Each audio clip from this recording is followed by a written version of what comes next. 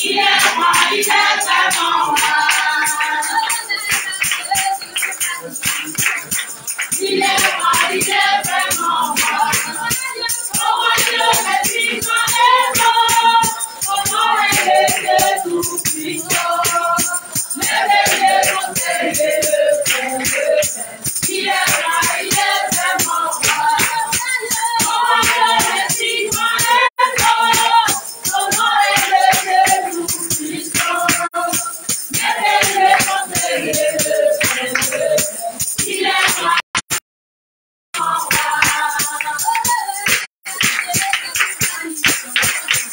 Il est roi, il est vraiment roi.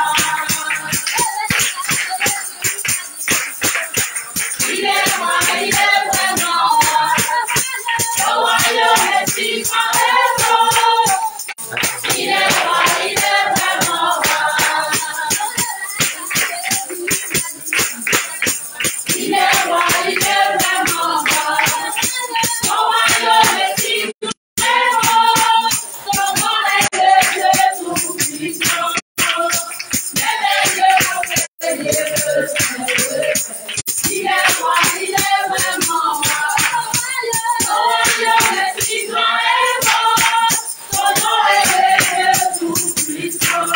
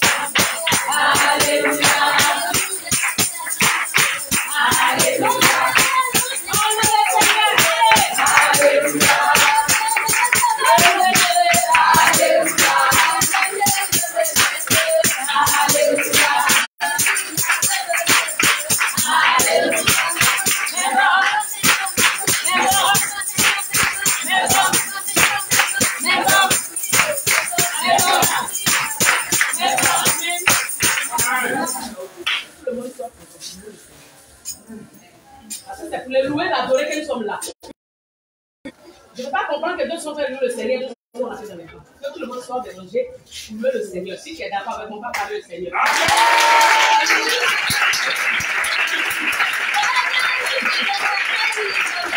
Alléluia. Alléluia. Alléluia. Alléluia. Alléluia.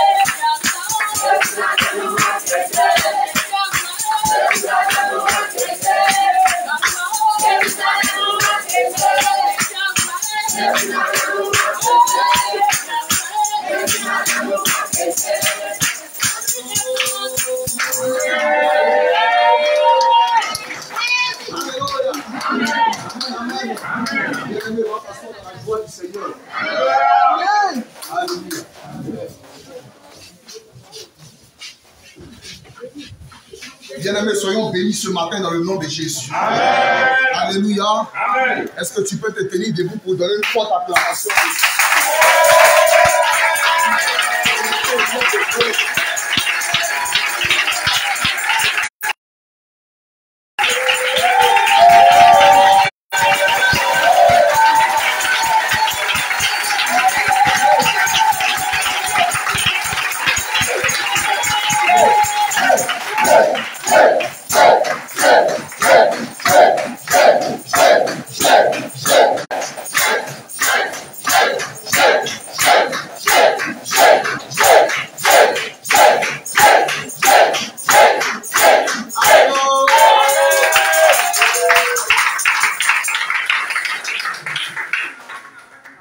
Bien-aimé, tu peux t'asseoir dans la présence du Seigneur Jésus.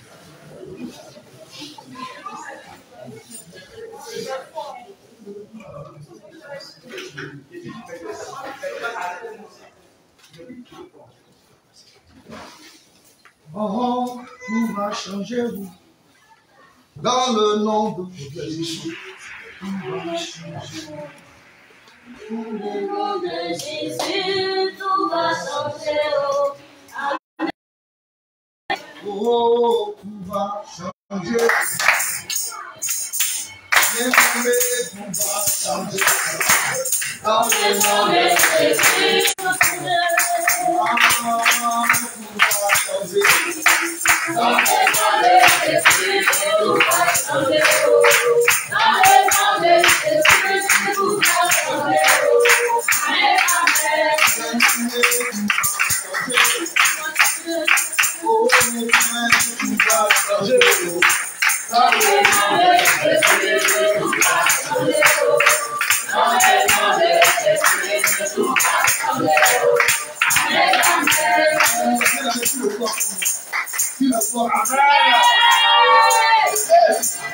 Qui croit que quelque chose va changer? Oh, tout va changer.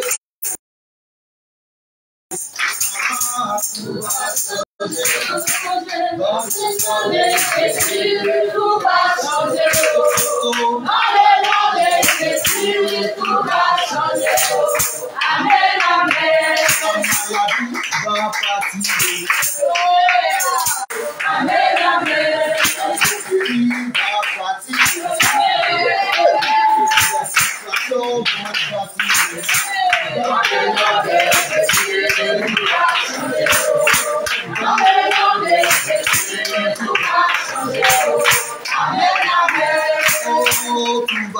changer.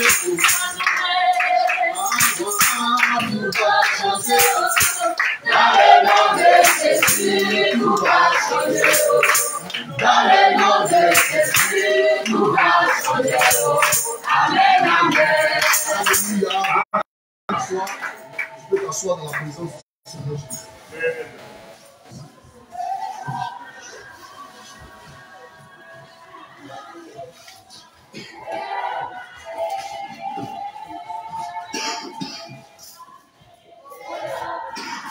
Nous allons lire encore l'ordre du Seigneur. 1 Timothée chapitre 2, à partir du verset 7. Si quelqu'un est là-bas, de préférence un homme, il nous fait la lecture.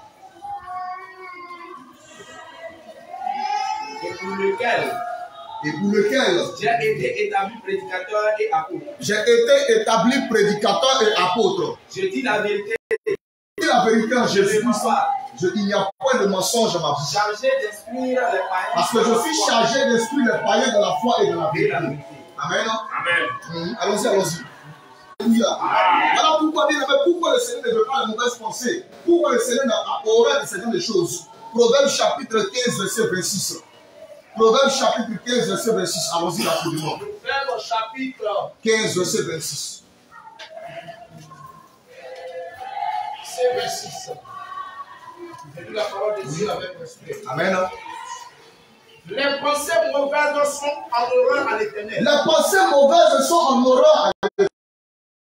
Les agréables sont purs à ses yeux. Mais les paroles agréables sont pures à ses yeux. Alléluia. Amen. Et ce matin, nous venons pour rendre un culte à Jésus-Christ de Nazareth.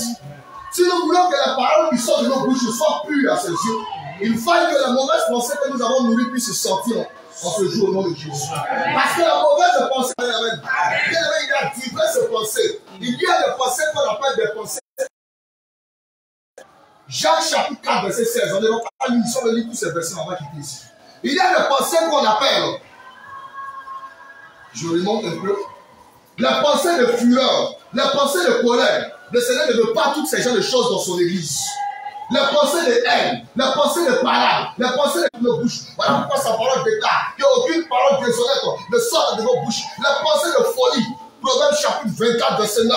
Les pensées d'abandon, les pensées qui disent je vais abandonner l'Éternel, je vais délaisser l'Éternel, je vais quitter ce lieu, je vais partir de ce lieu. Le Seigneur a horreur de ces genres de pensées. Et si ces pensées sont à l'intérieur de ton cœur, si ces pensées sont à l'intérieur de ton esprit, ne sépare-toi de ces pensées-là et abandonne-les dans le nom de Jésus. La pensée des révoltes, la pensée des rébellions, la pensée encore de guerre, la pensée de toutes ces pensées-là. Josué chapitre 22, verset 29. Le Seigneur a horreur de ces genres de choses.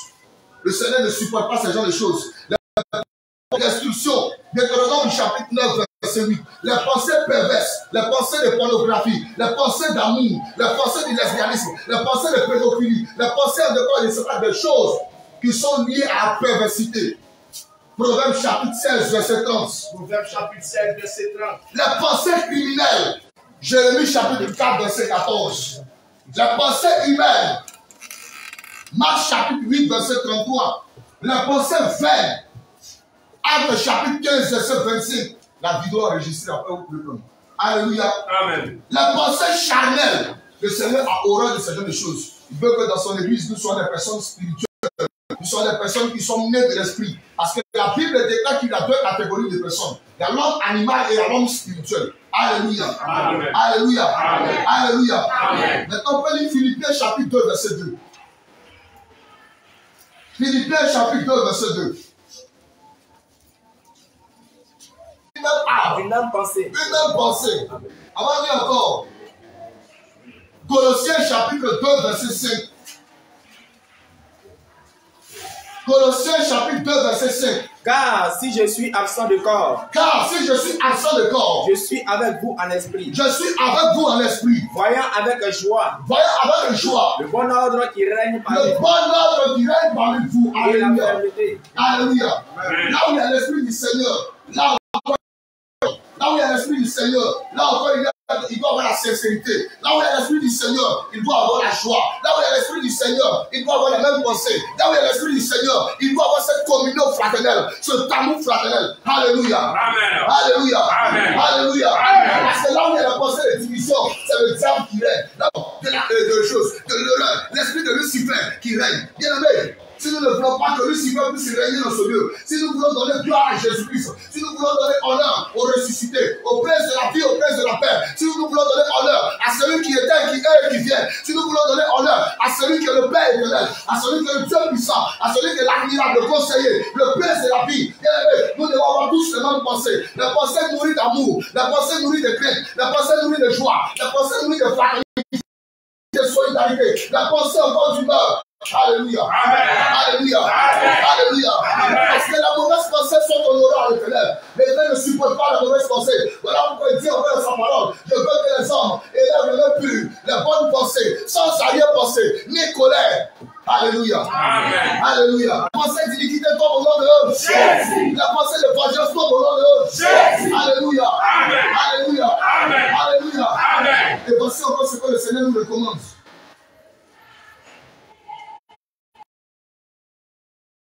Le Seigneur nous recommande, encore en tant qu'épouse, en tant qu'église, le Seigneur nous recommande des choses grandes. Lorsque nous sommes dans l'assemblée des saints, lorsque nous sommes dans la présence de Dieu, bien aimé, à caractère humain, des mèches à caractère synthétique, des extensions, des cheveux de frisés. Alléluia. Amen. Le Seigneur ne supporte pas ce genre de choses. Amen, amen. Amen. Amen, amen. Amen. Nous ne voulons pas voir. Nous ne voulons pas voir des femmes non voilées dans l'église de Jésus-Christ. Nous ne voulons pas voir des femmes qui cachent sous les voiles de faux cheveux. Alléluia. Amen. Alléluia. Amen. Alléluia. Amen. Parce que les Écritures sont claires que la femme ne se part ni de tresse, ni d'or, ni d'habits somptueux. Mais quand elle se part de bonnes œuvres, non de coiffure que de chevaux, non de toutes ces coiffures mondaines, ces coiffures liées au monde, la Bible déclare que ne soyez pas conformes au siècle présent, mais soyez renouvelés par l'intelligence, soyez renouvelés dans votre conscience. Alléluia. Amen. Alléluia. Amen. Donc pas de coiffure de ton. Pas de coiffure tectonique, pas de coiffure avec des rêves, pas de coiffure avec des figures de style, pas de coiffure bizarre. Tu dois te coiffer simplement parce que la Bible déclare que notre Dieu, il est celui qui est dans la simplicité, il est celui qui est dans la prudence. Et si tu veux suivre le Seigneur, il faut suivre la simplicité. Amen. Alléluia. Amen. Alléluia. Amen. Nous ne voulons pas voir dans l'église de Dieu des gens avec des dreadlocks, des gens avec des coiffures de folie, des gens avec des jeans pétés, des gens, c'est la Bible déclare que tu ne te perceras pas l'oreille, tu ne dois pas te percer l'oreille, parce que lorsque tu te perces l'oreille, tu es esclave. Alléluia. Amen. Tu es esclave, et que lorsque tu te perces l'oreille, le sang qui coule, tu as versé le sang, et tu es un criminel. Et le Seigneur attend toutes ces personnes qui ne vont pas se repentir d'avoir percé les oreilles de leurs enfants. Parce que le sang qui a coulé, le sang qui est versé, c'est le sang d'un innocent, c'est le sang d'un enfant. Et ce sang tombera sur toi parce que tu es coupable de ces choses. Parce que le Seigneur ne veut pas de piercing dans votre langue, sur vos lèvres, sur votre nez, sur votre menton, dans votre nombril, même dans votre partie intime. Alléluia. Amen. Je ne sais pas de quoi. Toutes ces bagues-là, le Seigneur ne veut pas ce genre de choses. Alléluia. Amen. Des mascaras, des maquillages, des parfums, des produits de beauté. Alléluia. Amen. Alléluia. Amen. Alléluia. Amen. Des produits de beauté qu'on appelle des make-up. Alléluia. Amen. Le Seigneur ne veut pas avoir ce genre de choses. Les baillards, les perles à la hanche, les perles au rein. Parce que bien aimé, quand tu mets ce genre de choses, tu n'as aucune prostituée. Apocalypse chapitre 17, verset 4. Tu vas voir. Apocalypse 17, verset 4.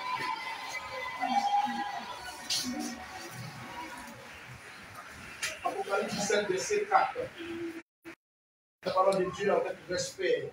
On va lire d'abord le verset 3. On va lire le verset 3. Non, mais lis d'abord le verset 1 même, c'est bon. Parce qu'il y a une information là-bas. Allons-y vite.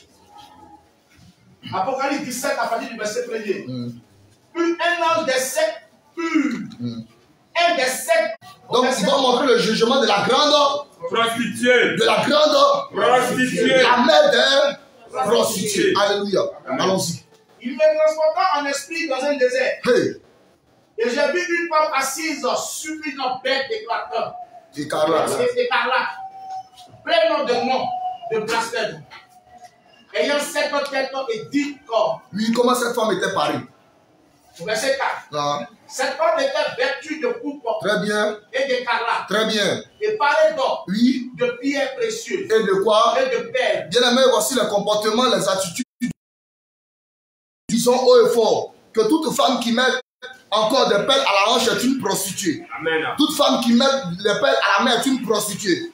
Toute femme qui met les perles encore à la cheville est une prostituée. Alléluia. Amen. Et l'église de Jésus n'est pas une église de prostituées.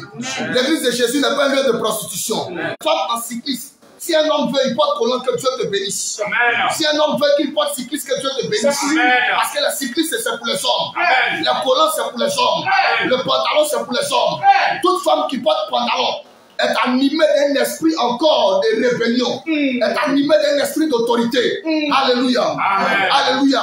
Amen. Toute femme qui met des pantalons est une femme garçon. Attention. Amen, amen. Amen. Amen, amen. Amen. Amen, amen. Amen. Nous ne voulons pas voir dans l'église de Jésus, homme comme femme, des tenues serrées, des tenues à caractère moulant et moulante. Alléluia. Des tenues de séduction. Parce que l'église de Jésus-Christ n'est pas un lieu de séduction. Le séducteur, c'est le diable. La séduction est venue par le diable. C'est le serpent qui a séduit Ève dans le jardin. Alléluia. Il n'y a pas un verset dans la Bible où il est écrit que Dieu a séduit. Il n'y a pas une écriture dans la Bible où il est écrit que Dieu a séduit. Dieu ne séduit pas. Alléluia. Amen. Alléluia. Amen. Nous ne voulons pas voir des tenues à caractère provocant. Alléluia. Des tenues à caractère sexy. Amen. Amen. Dans l'église du Seigneur Jésus, des femmes en talons, haut talons, demi-talons, moitié talons, tiers talons, quart talons, toutes ces femmes qui sont en talons ont honte de leur taille. Amen. Alléluia. Amen. Alléluia. Amen. Elles n'ont pas confiance en elles. Amen, amen. Amen, amen. Amen. Amen. Que vos chaussures femmes soient plates. Alléluia. Amen. Que vos chaussures aussi hommes soient plates. Alléluia. Amen. Nous ne voulons pas voir dans l'église de Jésus-Christ des signes cabalistiques ou encore des signes à caractère satanique. Nous ne voulons pas voir des powers. Nous ne voulons pas voir des souffles dans le visage des gens. Alléluia. L'église de Jésus n'est pas un lieu de magie. L'église de Jésus n'est pas un lieu de communion. L'église de Jésus n'est pas un lieu encore pour venir pratiquer la mondanité, pour venir pratiquer les hérésies. Alléluia. Nous ne voulons pas voir dans l'église de Jésus de parler de la nation. Nous ne voulons pas voir dans l'église de Jésus encore des dons de confusion. Nous ne voulons pas voir dans l'église de Jésus des prophéties de Satan. Alléluia. Amen. Alléluia. Amen. Nous ne voulons pas voir les yeux orange, les lentilles de contact que les gens mettent pour avoir encore une couleur à leurs yeux. Alléluia. Amen. Alléluia. C'est la séduction. Et toi qui as mis des lentilles de contact, tu es la fille de Satan. Alléluia. Amen. Ta maman c'est Lucifer. Alléluia. Ton papa même c'est Lucifer. Claire. Alléluia. Amen. Alléluia. Amen. Si elles sont fâchées, elles me couchent sur le net en cas venu. Alléluia. Amen. Nous ne voulons pas voir des tenues à blanc mince. On va chasser des personnes maintenant. Regardez vos habits là bien.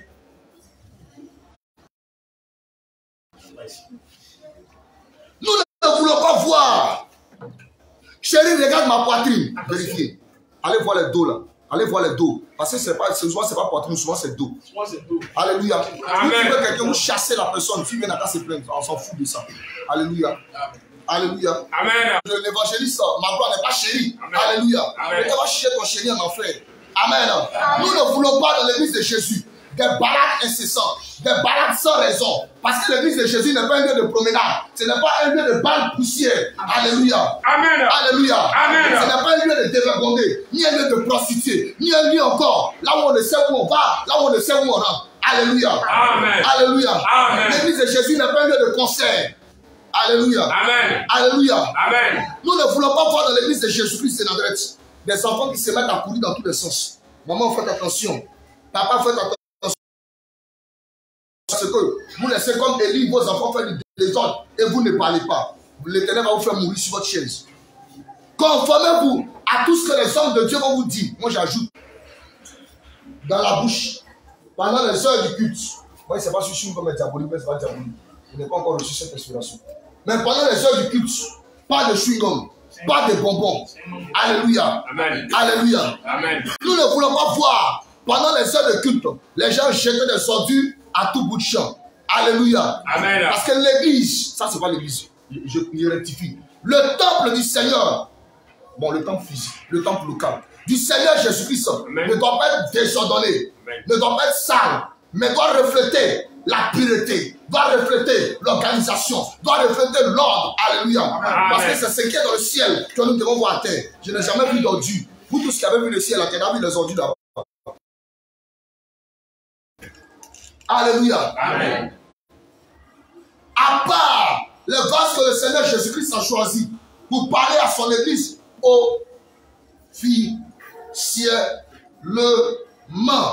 Nous ne voulons pas voir de prophéties venant de l'extérieur. Les préliminaires, mais pas passer par les étapes préliminaires de la sainte doctrine, à savoir le jeûne, la prière, la délivrance, le baptême d'eau, le baptême du Saint-Esprit. Alléluia. Amen. Alléluia. Amen. Nous ne voulons pas voir dans l'église de Jésus-Christ de la Nazareth les groupes ethniques, les groupes régionalistes. Je suis de la région du Gontougo. Je suis de la région de Cavali. Je suis de la région de Lamé. Je suis de la région de Komoé. Je suis de la région de Zikiso. Alléluia. Nous ne voulons pas voir dans l'église de Jésus une confrérie de BT. Au nom de Jésus. Au nom de Jésus. Au nom de Jésus. La seule raison pour laquelle les gens parlent en ethnie devant plusieurs, c'est Papa Toya. Il n'y a rien de bon dedans. Alléluia. Amen. Alléluia. L'assemblée de Jésus-Christ est Nazareth. Jésus n'est pas divisé. Son assemblée doit être unie dans la vérité. Alléluia. Amen. Alléluia. Amen. Nous voulons rappeler que l'église de Jésus revient.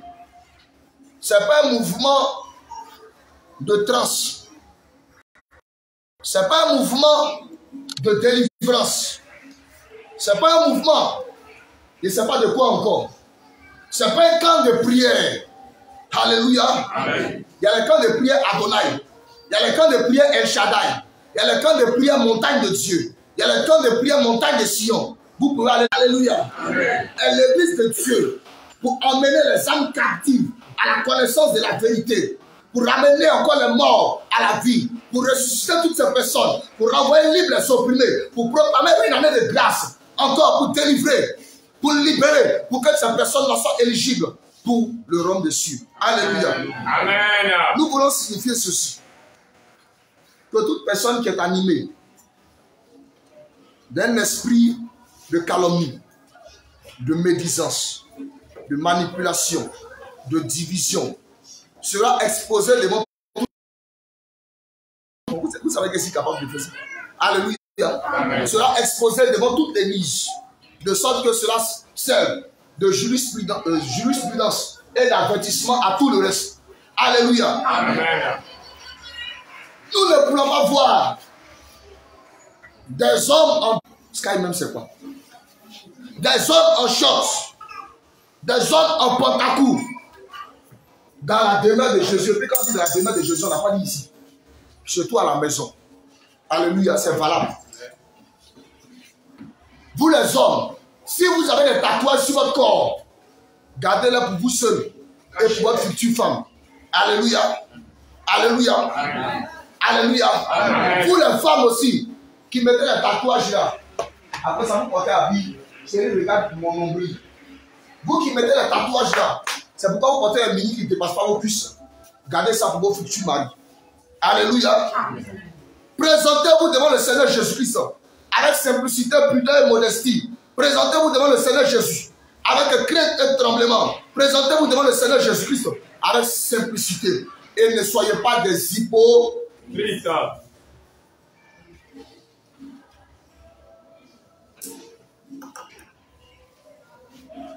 Je saute des parties qu'on a dit. Des téléphones en train de sonner. Toi qui as oublié, c'est l'heure maintenant de mettre sous silence. Nous ne voulons pas voir les gens sortir en train de communiquer. Alléluia. Quelqu'un communique, tu l'accompagnes à la maison. Amen, amen. Amen. Alléluia. Amen. Alléluia. Amen.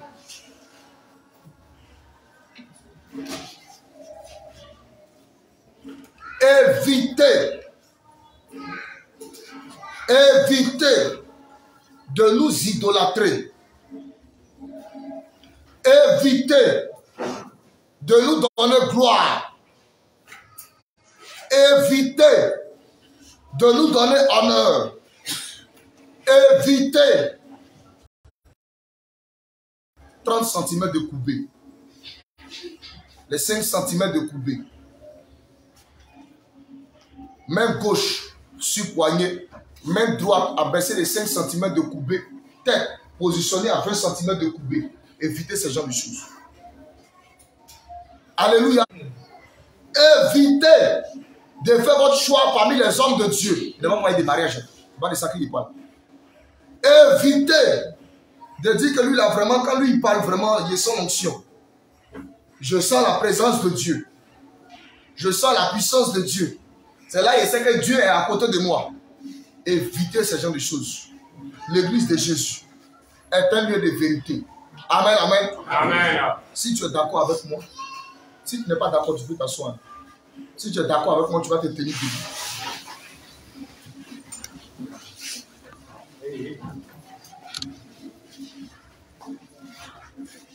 Évitez d'être distrait pendant les cultes. Évitez d'être absent pendant les cultes. Évitez d'être à l'écart pendant les cultes. Évitez d'être dans votre... Alléluia. Amen. Alléluia. Amen. Alléluia. Amen. Si on dit danser, tu danses. Il n'est pas bien entendu. Si on dit danser, tu danses. Si tu sais que ton cœur ne veut pas rester, vas-y. Tu es là, Jésus est Dieu. Tu es là, Jésus est Dieu. Tu n'es pas là, Jésus est Dieu. Ton absence, Jésus est Dieu. Ta présence, Jésus est Dieu. Alléluia. Amen. Tu es fâché, oh, Jésus est Dieu. Tu n'es pas fâché, oh, Jésus est Dieu. Tu es content, Jésus est Dieu. Tu n'es pas content, Jésus est Dieu. Tu acclames, Jésus est Dieu. Tu n'acclames pas, Jésus est Dieu.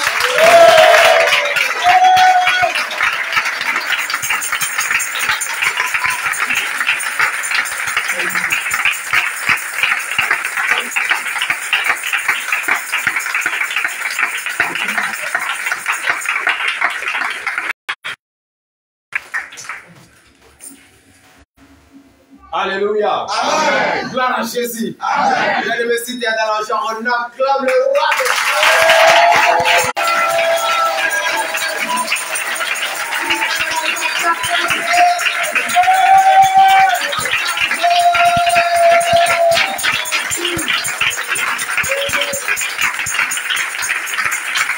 Alléluia. Bien-aimé, ce que tu as fait ce matin. Tu as fait ce matin. Amen. Est-ce que tu as fait ce matin? Amen. Est-ce que tu as fait ce matin? Amen. Si tu n'as pas fait, tu vas crier Jésus. Alléluia. Jésus. Jésus. Jésus. Jésus. Jésus. Jésus. Jésus. Jésus. Jésus. Jésus. Plus fort. Jésus. Plus fort. Jésus. La main de gloire. C'est Dieu tout-puissant. Jésus. Jésus. Jésus. Jésus. Dieu divin. Jésus. Dieu divin. Jésus. Dieu divin. L'alpha. L'alpha. Oméga. Jésus. Jésus. Jésus. Jésus. Jésus. Le lion.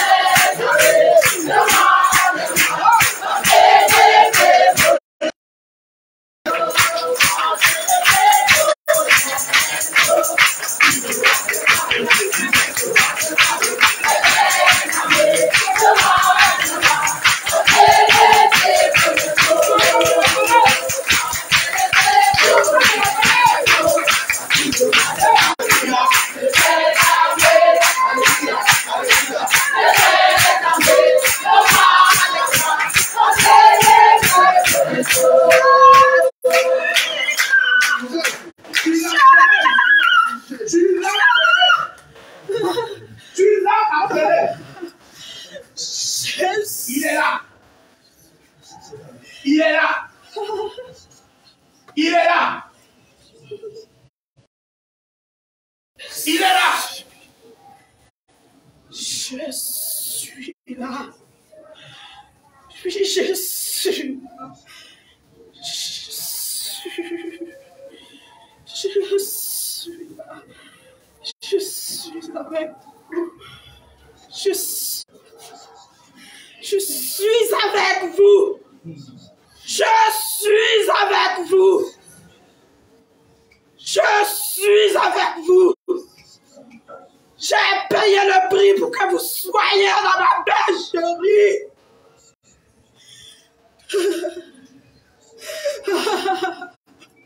J'ai payé le prix. J'ai payé le prix pour que vous soyez dans ma bergerie. Soyez à vos postes. Soyez à vos postes. Soyez à vos postes. Réveillez-vous. Pourquoi vous dormez, mes enfants? J'ai payé le prix pour que vous soyez dans ma bergerie. J'ai payé le prix. J'ai payé le prix. Oui, j'ai payé le prix. J'ai payé le prix. Pourquoi vous dormez? Pourquoi dormez-vous? Réveillez-vous. Soyez à vos postes. Mes intercesseurs, soyez à vos postes.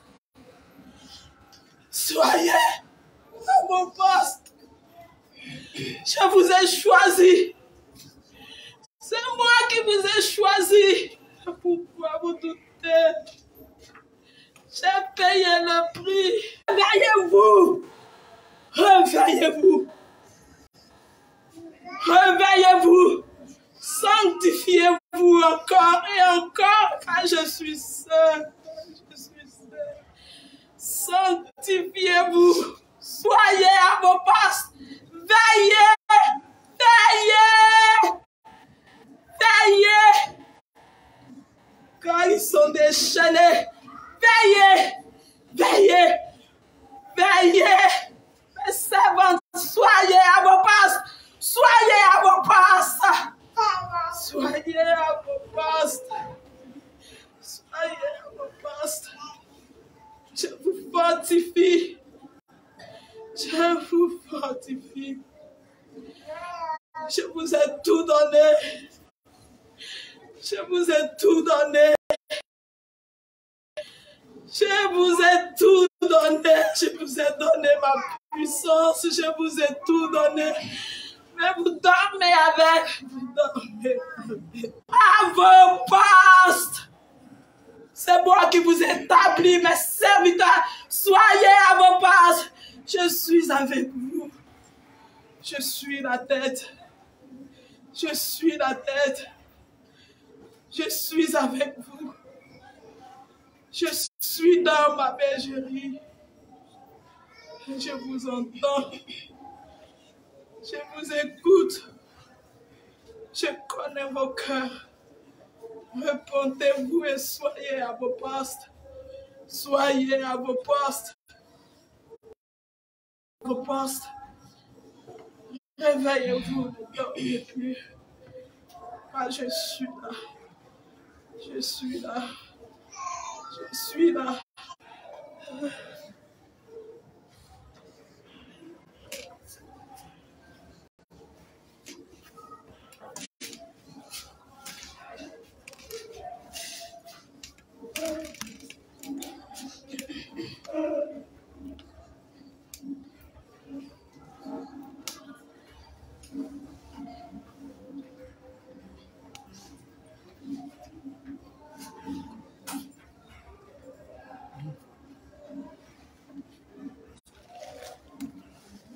Alléluia. Amen.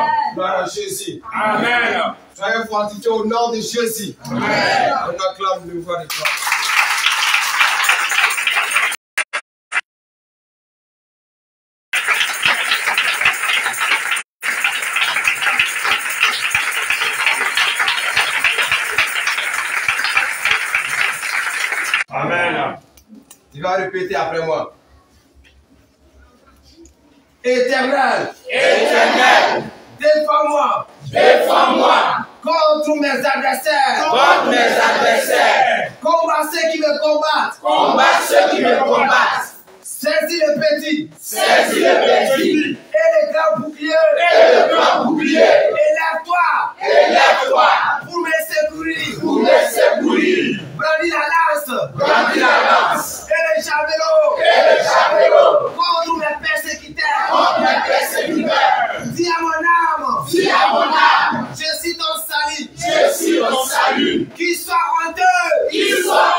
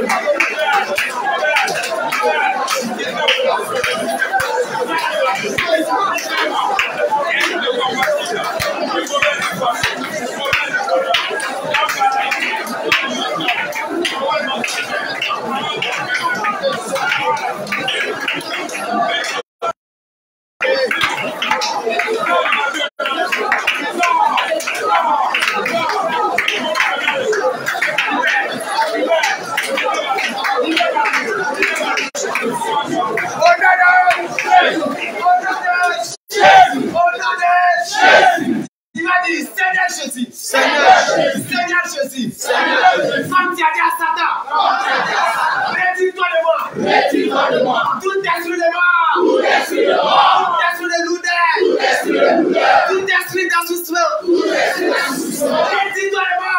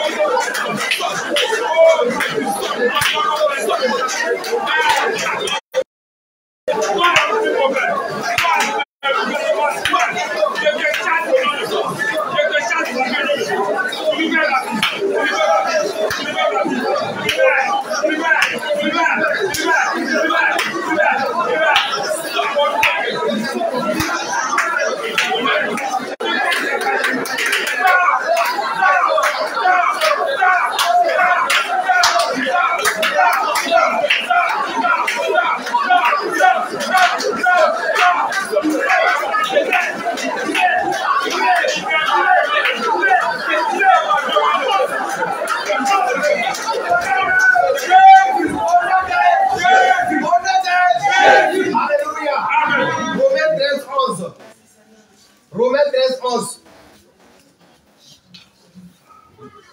Romains 13, 11.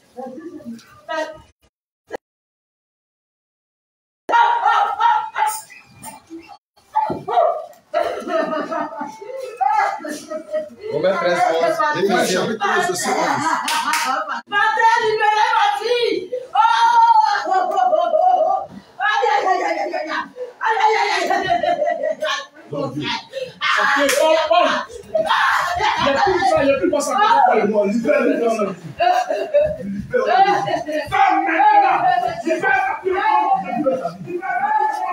Romains 13, 11. Romains 13, 11. Cela importe d'autant plus que vous savez en quel temps nous sommes. C'est l'heure de vous réveiller en fin du sommeil. Car maintenant le salut est plus près de nous que lorsque nous avons cru.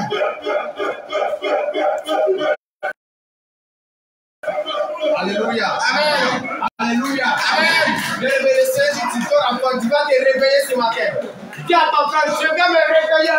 Je vais me réveiller. Les ténèbres. Les ténèbres. Les ténèbres. Les ténèbres. Les ténèbres. Les ténèbres. Les ténèbres. Les ténèbres. Les ténèbres. Les ténèbres. Les ténèbres. Tu vas dire Seigneur Jésus. Seigneur Jésus. Comme tu as dit à Satan. Comme tu as dit à Satan. Retire-toi de moi. Retire-toi de moi. Tu vas dire sommeil. Sommeil. Sommeil. Sommeil. Sommeil. Sommeil. Sommeil. Sommeil. Sommeil. Sommeil. Je t'ordonne. Je t'ordonne. Je t'ordonne. Je t'ordonne. Je t'ordonne. Au nom de Jésus. Au nom de Jésus. Retire-toi de moi. Retire-toi de moi. Retire-toi de moi. Retire-toi de moi. Retire-toi de moi.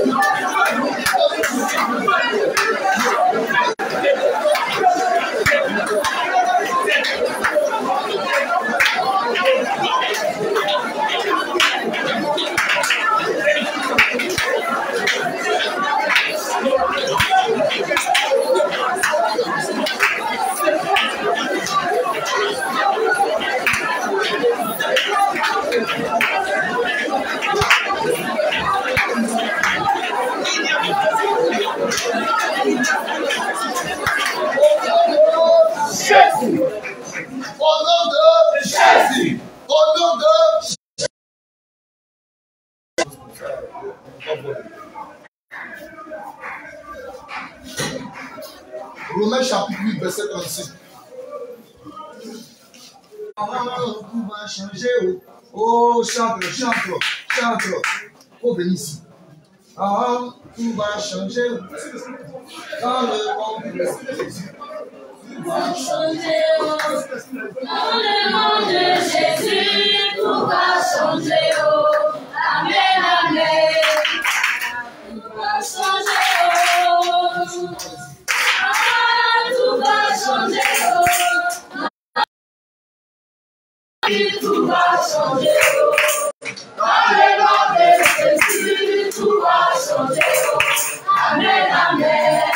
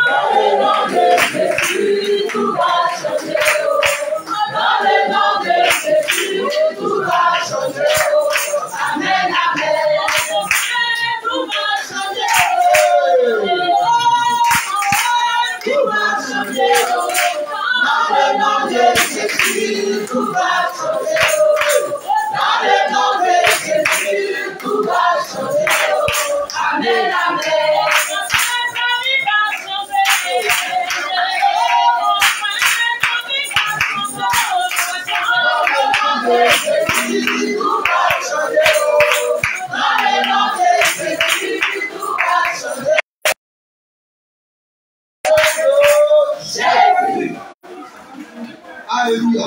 Amen. Romains chapitre 8. À partir du verset 33. L'élu de Dieu. Attention. Est-ce qu'il est l'élu de Dieu ce matin?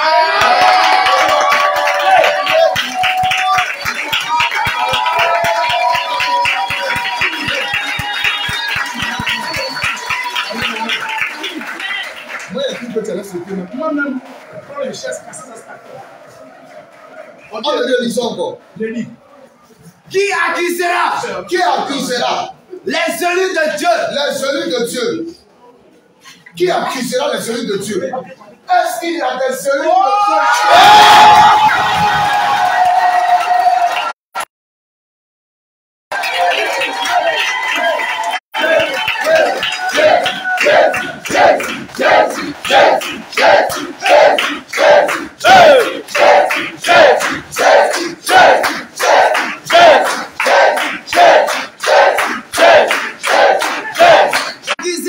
Oui.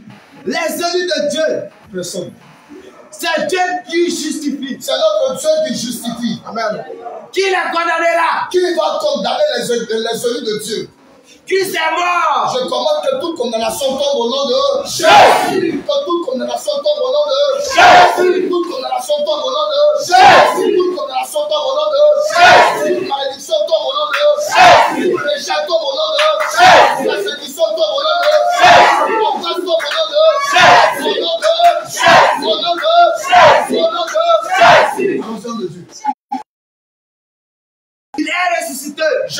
est ressuscité. Je déclare ce matin. Je déclare ce matin que toute personne qui était morte spirituellement soit ressuscitée au nom de Jésus. Résurrection au nom de Jésus. Résurrection au nom de Jésus. Moi aussi je resterai. Moi aussi je resterai. Je suis mon corps. Je suis mon corps. Parce que le corps est ressuscité. Parce que le corps est ressuscité. Parce que le corps est ressuscité. Parce que le corps est ressuscité. Je déclare. Résurrection. Résurrection. Résurrection. Résurrection. Résurrection. Résurrection. Résurrection. Résurrection. Résurrection. Résurrection. Résurrection. Au nom de Jésus. Au nom de Jésus. Au nom de Jésus. Au nom de Jésus. Au nom de Alléluia. Allons de Dieu. Il est à la droite de Dieu. Oui. Il intercède pour nous. Oh, c'est merveilleux ça. Allons-y après. Qui nous séparera de l'amour de Christ? Qui me séparera de l'amour de Christ? Personne. Qui te séparera de l'amour de Christ? Sera sa tribulation? Oh, je t'ai pas entendu. Sera sa tribulation? Sera sa angoisse? Sera sa persécution? Sera sa faim? Sera sa unité? Qui va te séparer de l'amour de Christ? Alléluia. Je commande.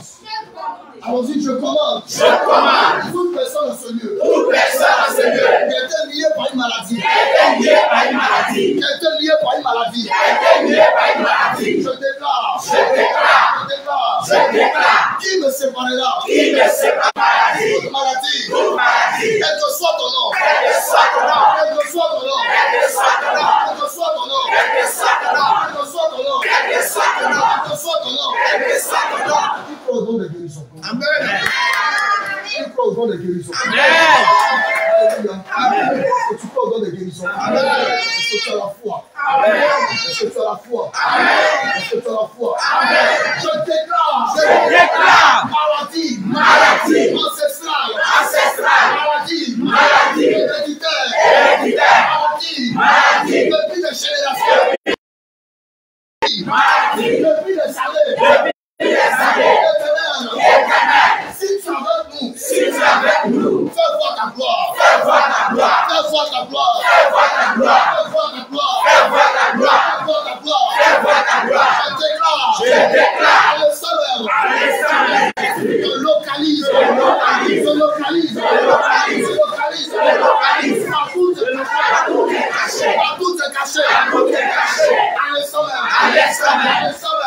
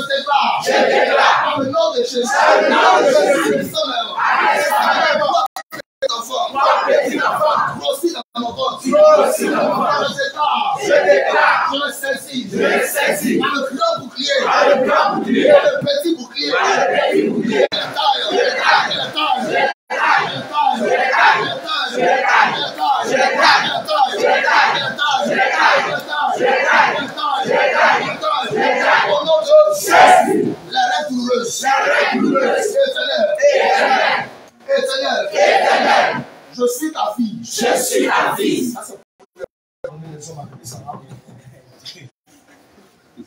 Éternel. Je suis ta fille. Je me donne de douleur. Pendant ma période menstruelle. Éternel. Mais vous pouvez prier pour les femmes. Alléluia. Amen. Il y a des filles. Dont les règles douloureuses. C'est pendant qu'elles sont dans la période.